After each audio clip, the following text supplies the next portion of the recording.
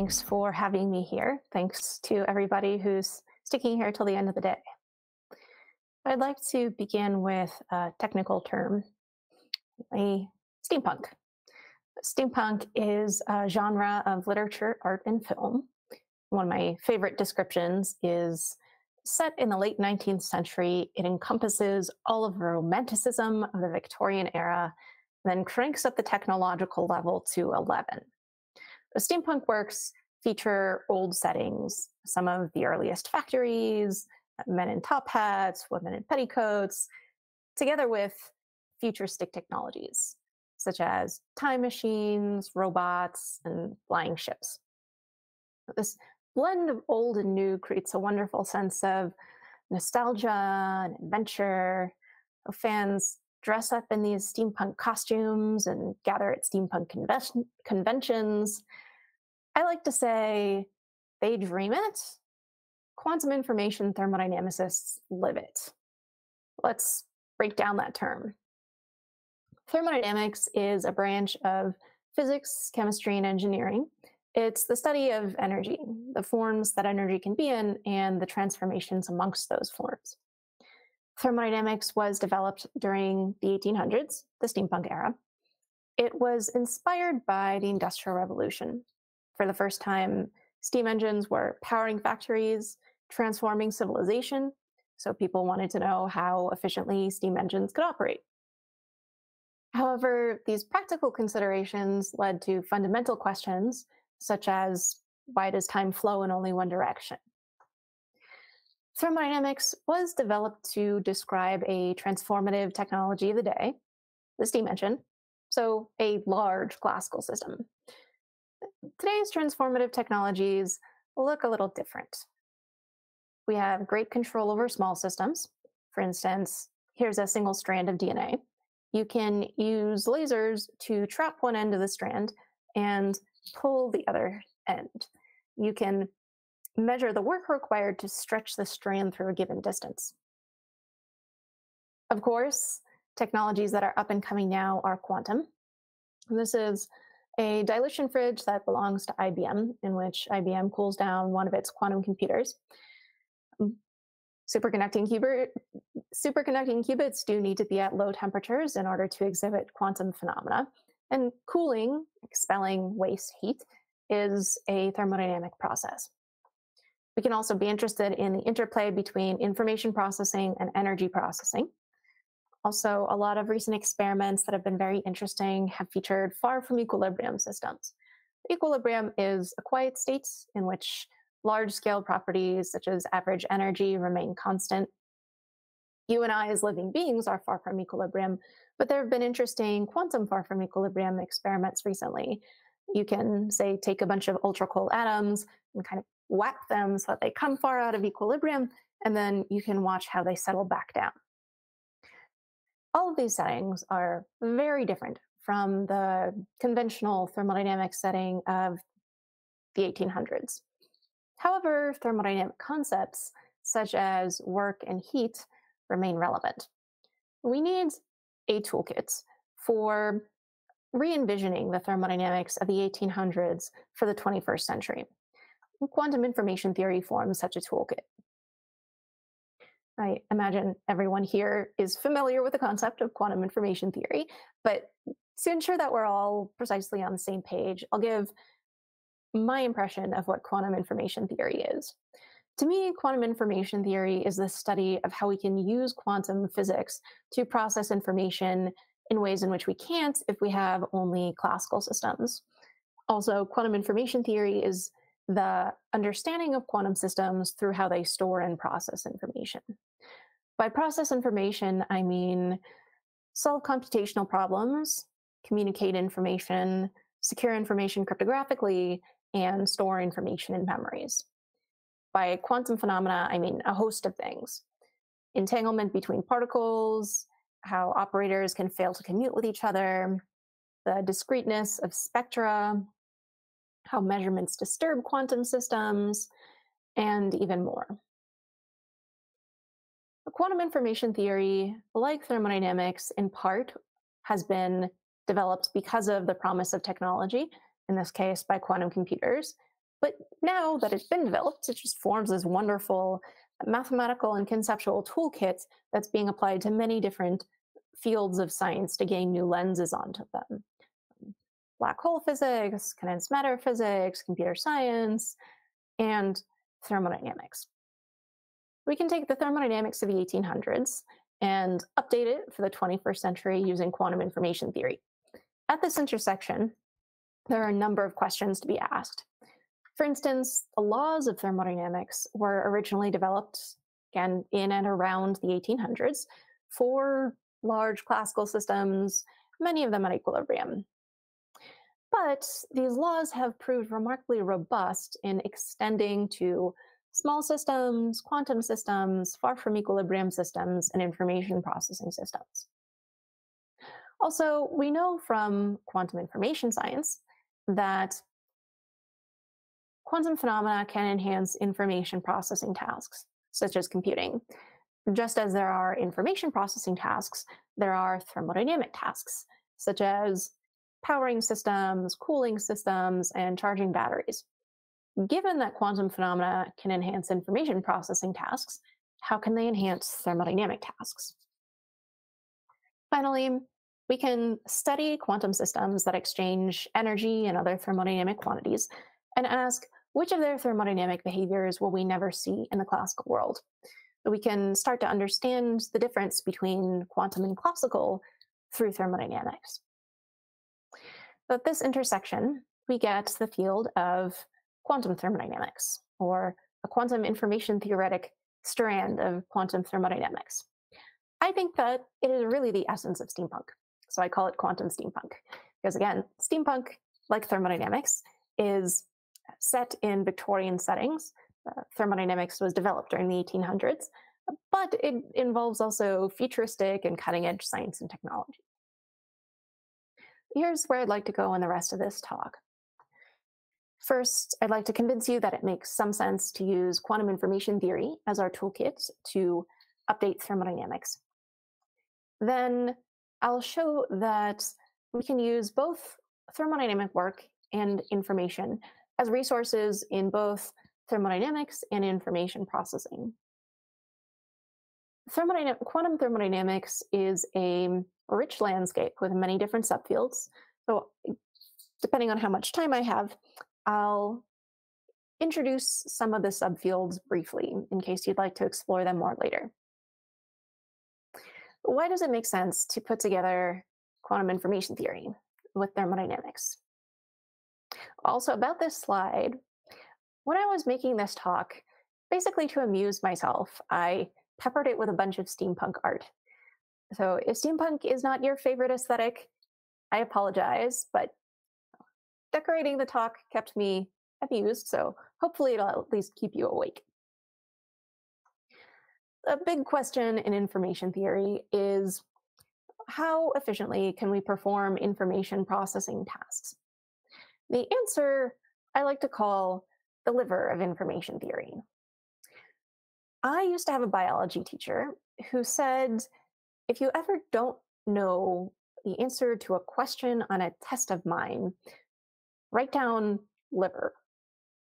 The liver turns out to perform a ridiculous number of functions in the human body.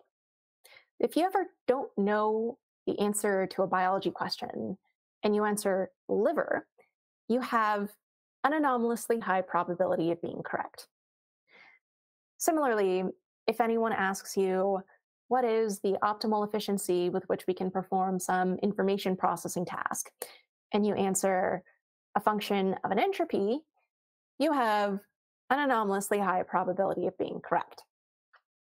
By an entropy, I mean a function of a quantum state or a probability distribution. It quantifies the uncertainty about the outcome of a measurement of the states or the value of a variable distributed according to this probability distribution. To progress farther, we'll need to do a quick review of density operators, since I was told that some people here might be familiar with them and some people here might not. I'll denote density operators by rho. You can think of a density operator as a matrix relative to your favorite basis.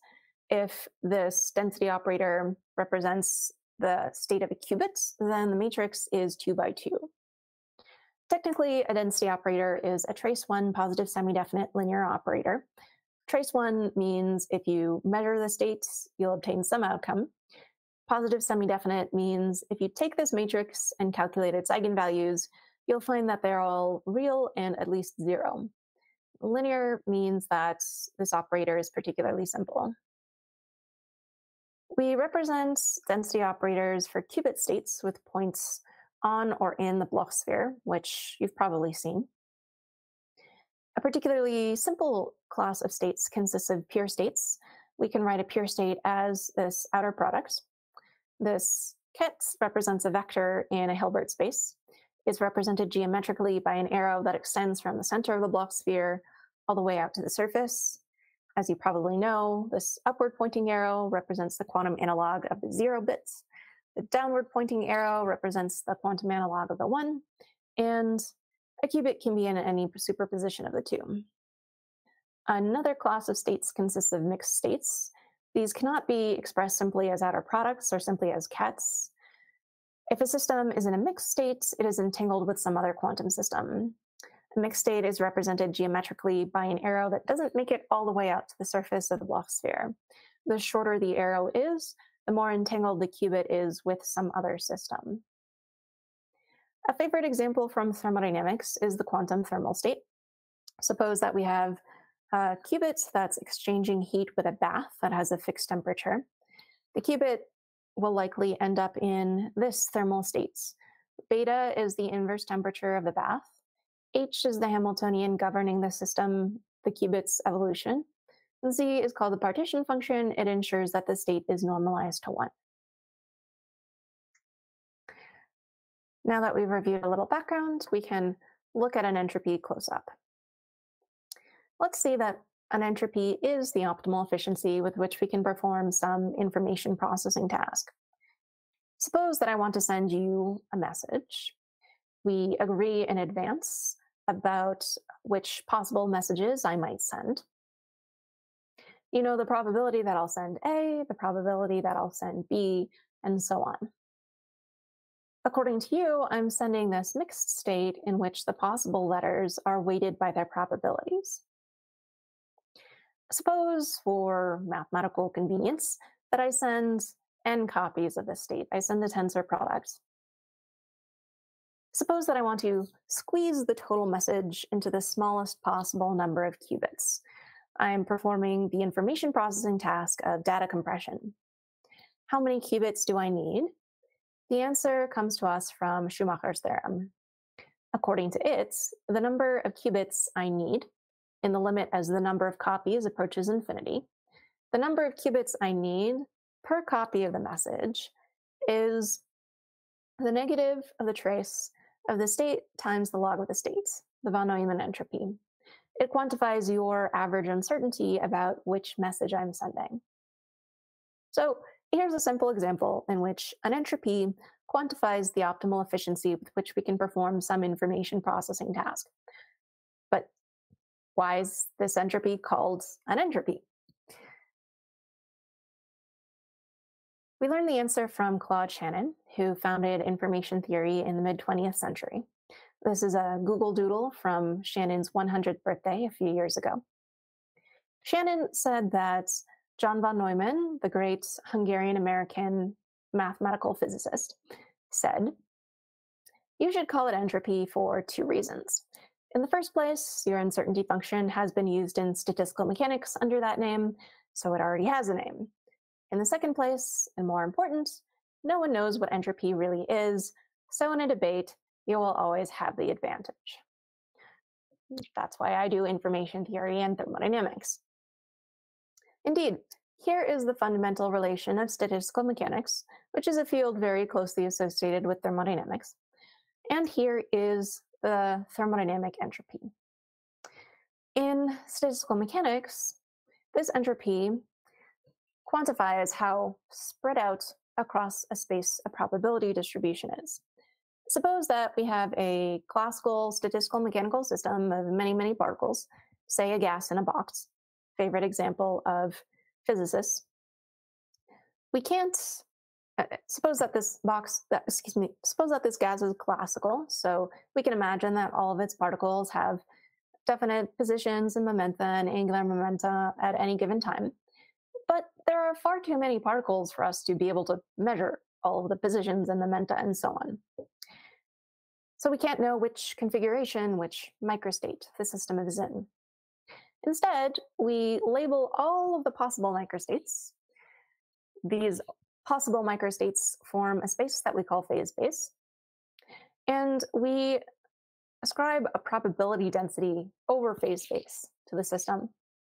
How spread out across phase space that probability density is a measure of our ignorance about which microstate the system is in.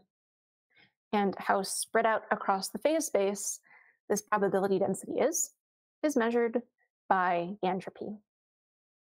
So in statistical mechanics and thermodynamics, as in information theory, we use entropies to quantify uncertainty. Hopefully I've convinced you that thermodynamics and information theory share commonalities. Now I'd like to show that they can help each other out. I'd like to show that we can use information to transform heat into work. Heat and work are the two types of energy that can be transferred between systems. Heat is the random energy of particles jiggling about. It's uncoordinated energy. It isn't directly useful to, say, push a rock up a hill. Work is coordinated. It can be directly harnessed. We can see that we can use information to turn kind of useless heat into useful work by a construction called Szilard's engine. Leo Szilard was another great Hungarian-American physicist who worked during the 20th century. Suppose that, once again, we have a classical gas in a box. This is going to be a really, really, really simple gas. It consists of only one particle. Suppose that the gas exchanges heat through the walls of its box with a heat bath or environment at a fixed temperature T. Suppose we begin with one bit of information about the gas. We know that it's on the right-hand side of the box rather than the left-hand side. We can slide a partition into the box, then tie a rope to the partition and tie an Acme anvil to the rope, then unfix the partition so that it can slide. The particle is going to punch the partition. It's going to keep punching the partition until the partition reaches the opposite end of the box. Now, we have lifted the anvil. The anvil has gained gravitational potential energy. We've performed useful work on it. Where did that energy come from? It came from the heat bath, the environment. We turn heat from the heat bath into useful work. How much work can we perform, at least on average under ideal conditions? This type of work is pressure volume work, so it equals this integral. We learned the ideal gas law in high school. Pressure times volume equals the number of particles times Boltzmann's constant, which is a universal constant of nature, times the temperature. We can solve for the pressure in terms of the volume and substitute into the integral.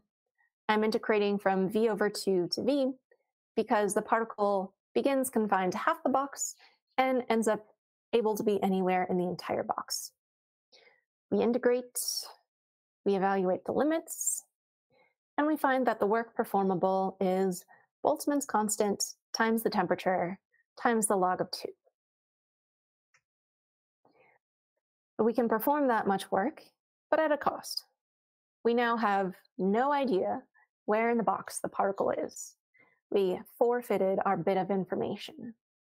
In other words, we traded information for work with the help of heat. We can reverse this process and perform what's called Landauer erasure. Rolf Landauer was an information scientist at IBM. He actually thought that quantum computing is impossible. He thought that we would never be able to control quantum systems well enough to run a large-scale quantum computer. Hopefully he was wrong about that, but he had very, very good insights about the relationship between thermodynamics and information. Suppose that we begin with a particle that is at some unknown, totally random location in a box. We want to reset the particle's position so that the particle ends up on the right-hand side of the box, a nice, clean state. This is like taking a messy sheet of scrap paper that's been scribbled on totally randomly and erasing it to a nice, clean state. We begin with a lifted anvil, the capacity to perform work.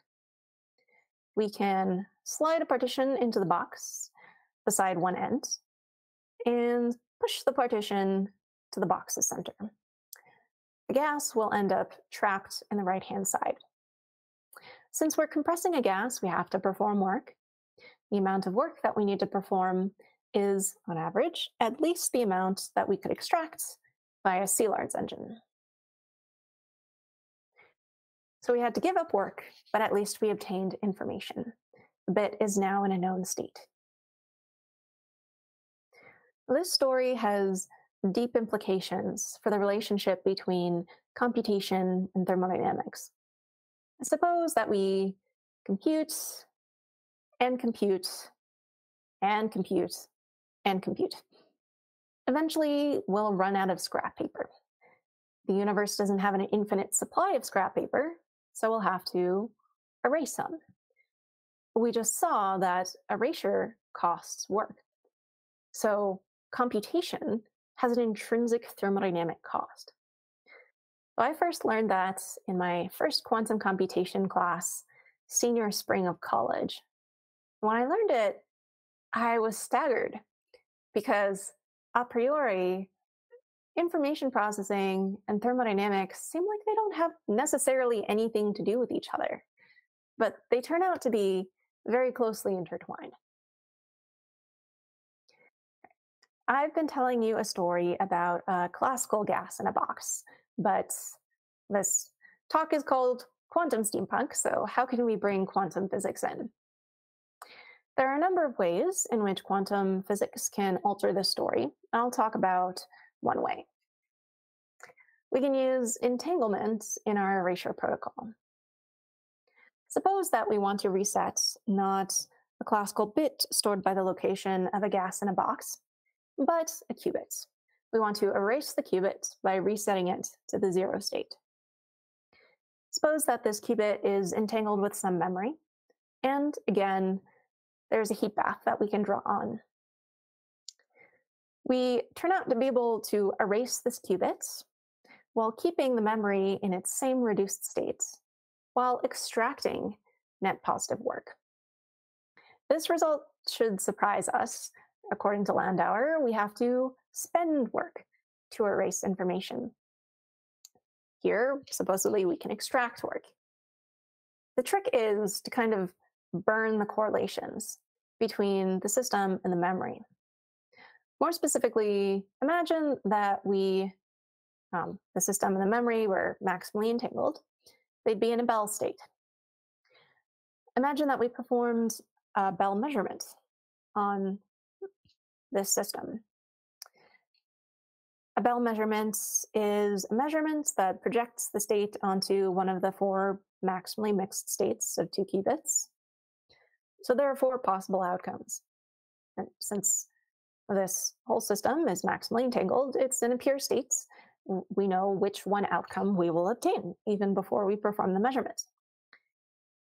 Since we know with certainty 1 of 4 possible outcomes, we have 2 bits of information.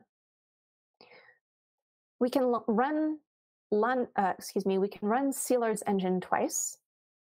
From each bit of information, we can extract an amount of 2 of work equal to Boltzmann's constant times temperature times log 2. So on the whole, we can extract 2 kT log 2 units of work. We can then spend one of those units on erasing the system of interest. We will be left with 1 unit of work, which is the work we extracted. So we can think in thermodynamics of quantum information or entanglement as a kind of a quote-unquote fuel, or scare quotes fuel, in the presence of heat. In summary, we can use information to turn kind of useless heat into useful work. We can use information, including entanglement, and work, both, as resources in both information processing and thermodynamics. I mentioned quantum thermodynamics is a rich landscape. There are many different subfields, and many of them are talked about in different chapters in my book. I'll take about 5 minutes or so, 5-10 minutes, to say a few words about different subfields in case you'd like to check them out. I won't have time to talk about all of them. I mentioned earlier that there are thermodynamic tasks, just as there are information processing tasks. We can extract work, we can cool systems, we can charge batteries. Accordingly, there are thermal machines, such as engines, refrigerators, ratchets, and batteries. Can we define an engine cycle, not just for a classical gas, as we do in undergraduate statistical physics class, but also for a quantum system, such as a qubit or a quantum harmonic oscillator? We can define engine cycles and refrigeration cycles and so on for quantum systems. So we can create quantum thermal machines. Some of these quantum thermal machines can achieve certain advantages over some of their classical counterparts. An example that has received a lot of attention over the past few years is a set of quantum batteries. Suppose that you have a bunch of batteries formed from qubits. The qubits are defined in terms of energy eigenstates. Suppose that you start with the batteries in their ground states with no energy, and you want to charge the batteries. You're interested in the power at which you can charge the batteries. How quickly can you put in work? Or what is the best rate at which you can put in work? It turns out that you can charge batteries at a higher rate if you entangle them than if you don't entangle them. Another subfield consists of resource theories for thermodynamics. The resource theory framework is a mathematical and conceptual toolkit developed in quantum information theory. A resource theory is a simple model for any situation in which the operations we can perform and the systems we can access are constrained. For example, in a thermodynamic context, we could have a thermodynamic agent who is in a fixed temperature environment. The agent is constrained to obey the first law of thermodynamics. The energy of the entire system under consideration must be conserved. Also, the agents in this fixed temperature environment can easily access only systems at thermal equilibrium at this temperature. Resource theories were first formalized to help us understand how entanglement could transform. But this way of thinking became so useful that people started developing resource theories for lots of different contexts. Entanglement, thermodynamics, there are resource theories for coherence, for randomness, but thermodynamics very naturally fits into the resource theory framework as I just described. We can use resource theories to reason about the optimal efficiencies with which we can perform information processing tasks and see how states can naturally transform under thermodynamic processes. Closely related is what's sometimes called one-shot statistical mechanics. In conventional thermodynamics, we often think about systems of many, many, many particles or averaging over many, many trials. What if we have only one particle? What if we have just 10? What if those particles are entangled?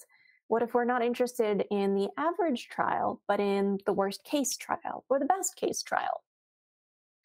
We can use tools developed a few years ago in quantum information theory, a toolkit called Information Theory Beyond Independent and Identically Distributed systems or one-shot information theory.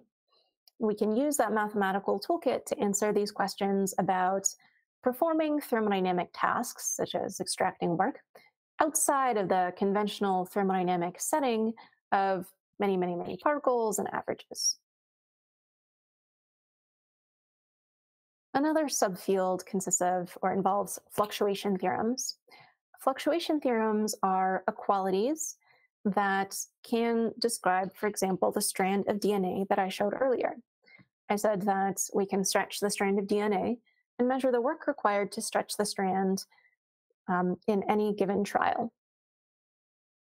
Well, a fluctuation theorem is kind of a stronger version of the second law of thermodynamics. The second law of thermodynamics helps us understand why time flows in only one direction. There are many ways of stating the second law of thermodynamics. Perhaps the most common way is if you have a closed isolated system, its entropy always increases or remains constant. So we can ask, under what conditions can some state of a conventional thermodynamic system, like an ideal gas, evolve into some other state spontaneously? For instance, can the state of a bunch of particles clumped up together in the corner of a box, the gas particles clumped together in the corner of a box, end up in a state or evolve to a state in which the particles are all spread out across the box? A thermodynamic process can happen spontaneously, just if the entropy increases monotonically over the course of the possible transformation. Again, the ordinary second law of thermodynamics concerns many, many particles and initial and final states that are equilibrium states, very quiescent states. We can extend the second law to small systems, to systems far from equilibrium. For instance, imagine pulling the DNA strand very quickly, so it pops out of equilibrium. We can extend to quantum systems, information processing systems. We can get more detailed information from fluctuation theorems, as well as from some results in resource theories. And these extra kind of refined versions of the second law of thermodynamics are sometimes called second laws. That's about all the time that I have for talking about these subfields. But again, if you want more details, feel free to check out the various chapters in my book. There are lots and lots of opportunities, lots of subfields, lots of ways for you to get involved. Quantum thermodynamics is booming. There's lots of opportunity for new research in many directions. In summary, we said that we can use quantum information theory as a mathematical and conceptual toolkit for reimagining the thermodynamics of the 1800s for today's science. We saw that both information and work can serve as resources in both computation and thermodynamics. We saw that there are lots of subfields of quantum thermodynamics. A lot is happening, so it would be wonderful if you wanted to get involved. In case you're hooked, I can recommend a few references. These two papers are review papers. They describe the latest wave of quantum thermodynamics that began a little over a decade ago and makes very heavy use of quantum information theory. This book I published last year. It has background information about the different fields we need to understand in order to approach quantum thermodynamics. So information theory, quantum computation, thermodynamics, and introduces quantum thermodynamics, its history, many different subfields, major results, how to think about it, and where it's going. Again, we can use quantum information theory to update the thermodynamics of the Victorian era for the 21st century. This blend of old and new gives us quantum steampunk. Again, steampunk fans dream it. Quantum information thermodynamicists live it. Thank you. Thank you so much, Nicole. I loved your talk, and it was definitely a reminder of a little bit of thermodynamics.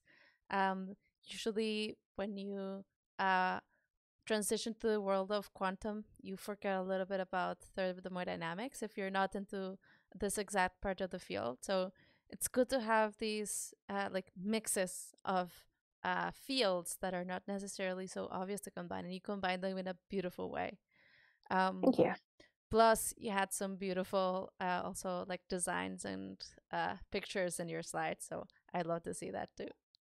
I'm glad you like the aesthetics. Yeah, definitely.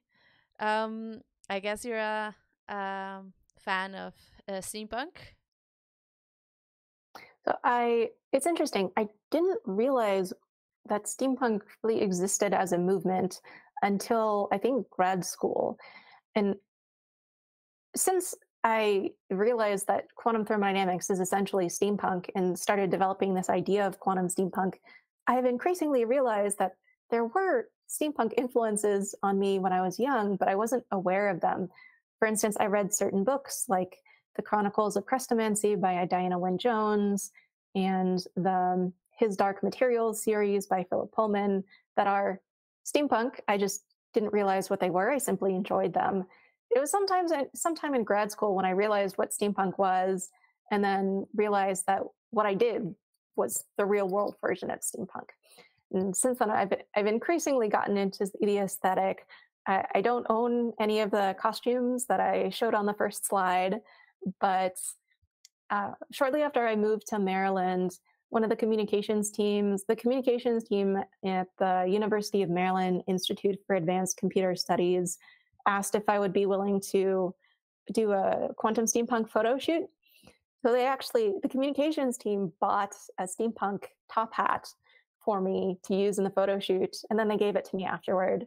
So I can now say that I have a part of a steampunk costume, and I've been receiving gifts of little steampunk pieces of artwork. So it's increasingly, the aesthetic is increasingly moving from my slides into my home and office. Oh, that's so wonderful to hear. And hopefully next time you'll show us a picture of maybe if you're happy, you could post it on the Discord later for people to see as well. Yeah, there are a bunch of pictures in a blog post that I wrote for Quantum Frontiers about the photo shoot. So if you just Google something like Nicole Younger Halpern quantum steampunk photo shoot, then they should come up. Yep, great idea. Google usually answers their questions very fast. I also wanted to ask you about the feedback you got for your book. You mentioned you got some interesting feedback. So what was this special kind of feedback that you got? I've been really grateful that people from many different walks of life and different parts of the world have expressed interest in the book. There's some people who are science students or physicists, some people who are more into literature and art and don't think of themselves as science people, although I think the style of writing is more understandable to people who are, say, have some physics background. The most interesting piece of feedback and most unexpected that I received came in an email that I received last winter break. The beginning of the email started with basically an argument that the writer was not a crackpot. He started by saying, I'm on the board of the American Institute of Physics Foundation, and I have this Wikipedia page. So that is to say, I swear I'm not a crackpot. And then after that, the writer said, I found a typo in your book in the description about entropy. I really like the description of entropy, so well done. But I just wanted to let you know that there's this typo there. So I looked at the writer who was swearing that he was not a crackpot, and it turned out to be one of the founders of the internet. Wow. Very unexpected. Yeah, it's definitely not a crackpot. Yeah. What's her name? Do you remember? This is Vint and Surf. Okay. Well, wow. Well, very interesting. If the founder of the internet finds a typo in something that I've written and points it out, I guess I can't. Yeah, especially if I'm writing about entropy, I guess I can't really object. Yeah, well, this is where entropy leads you. Now we have some questions from the chat. Everybody has been very active, and keep asking your questions. Remember that there's a giveaway. So my first question from the audience is from Produit Brut. They ask, do you see applications for environmental reduction in energy use for computing this way? We're currently, I think that the community has now started recently pivoting toward making quantum thermodynamics useful. Quantum thermodynamics has a long history of providing foundational insights, and it has provided great insights, say, about more detailed versions of the second law and the flow of time and so on. But it would be nice and appropriate if quantum thermodynamics were useful. I know of three potentially useful applications of quantum thermodynamics. One is a quantum refrigerator that I worked on with collaborators. It was realized experimentally at Chalmers University in Sweden last fall. We're finishing up a paper about how this quantum refrigerator can actually benefit quantum computation. Suppose you have a superconducting qubit quantum computer. It's inside of a dilution refrigerator, so that is cold. Suppose you've just finished a computation. Your qubits have quantum information stored in them, so they're entropic, they're noisy. You want to cool them down even more. You can hand them off to our quantum refrigerator, which consists of a couple of other superconducting qubits that are sitting inside the dilution refrigerator. This quantum refrigerator can cool the qubits down to a temperature that is lower than the lowest temperature in the dilution refrigerator. One of the challenges of making quantum thermal machines useful is that merely to get the quantum thermal machines to behave quantum, we need to perform work and use a lot of control, because we need to get these machines to low temperatures, and so we have to cool them, and cooling requires work. In the meantime, if we have a quantum engine, the quantum engine is not going to output much energy because it's so small. So it seems like we tend to lose out. We put in more than we get out. But I think there are a few situations in which we can just naturally take advantage of quantum thermal machines. For instance, this quantum refrigerator of ours is inside the dilution refrigerator, which is already cold because people are using it to run their quantum computer. So we don't have to spend any significant extra work in order to cool our quantum refrigerator. Also, if you give this quantum refrigerator, if you connect it to one of the outer layers of the dilution refrigerator, then this quantum refrigerator has access to a really, really cold environment in the middle of the dilution refrigerator, and a warmer environment closer to the surface of the dilution refrigerator has a temperature gradient. If there is a temperature gradient, work can be extracted from it. So this quantum refrigerator is autonomous. It can just operate on its own without the need for explicit control so much. I'm actively looking for more situations in which we can put a quantum thermal machine so that it can naturally take advantage of its surroundings and be useful and get around this problem of our needing to, in many situations, invest so much work in cooling and controlling quantum systems. Yeah, that takes up a lot of work, and if you can find a way around that, that's very interesting. We have another question by Alex Can Q. They ask, how would you compare Maxwell's daemon to something in quantum information? Is it an operator or an algorithm?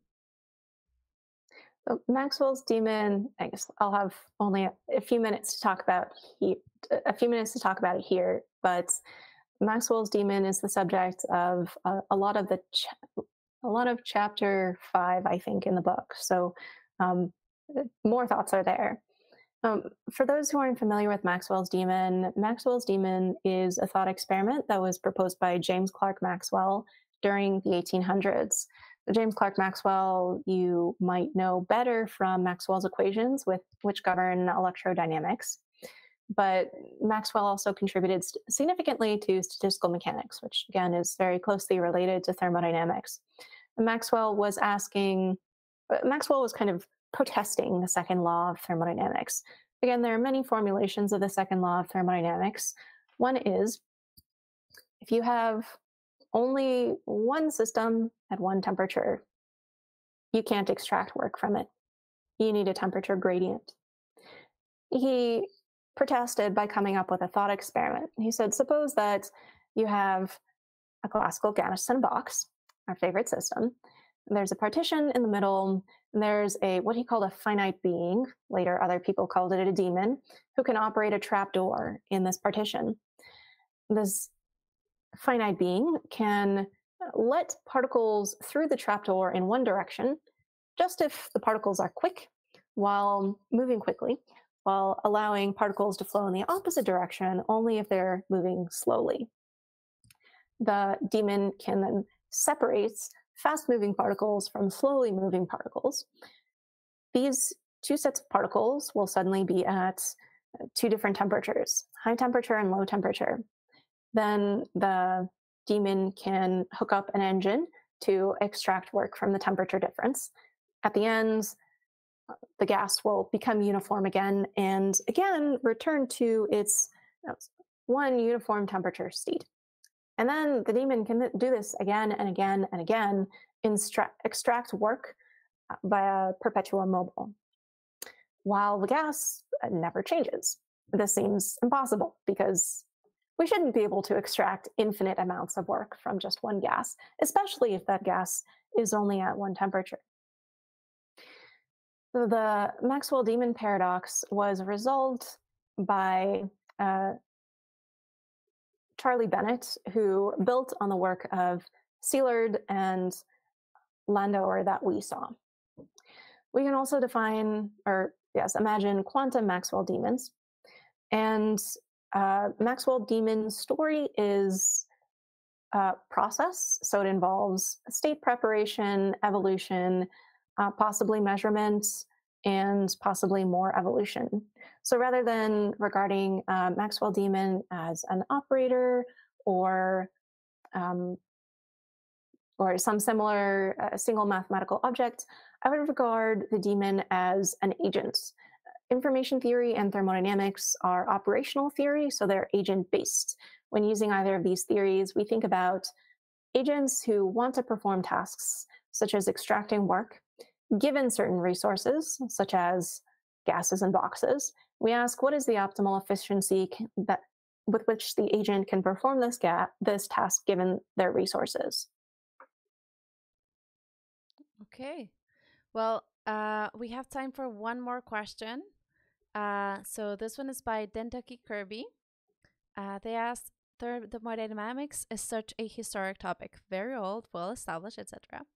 Do you think thermodynamics needs a modern facelift in schools? Should it be taught a little differently nowadays? I have heard complaints about how thermodynamics is presented in many classes.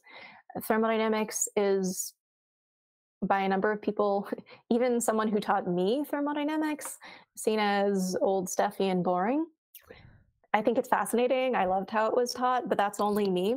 I think that it's quite possible that we might be able to interest a lot more people in thermodynamics and its potential through, for instance, steampunk and quantum steampunk.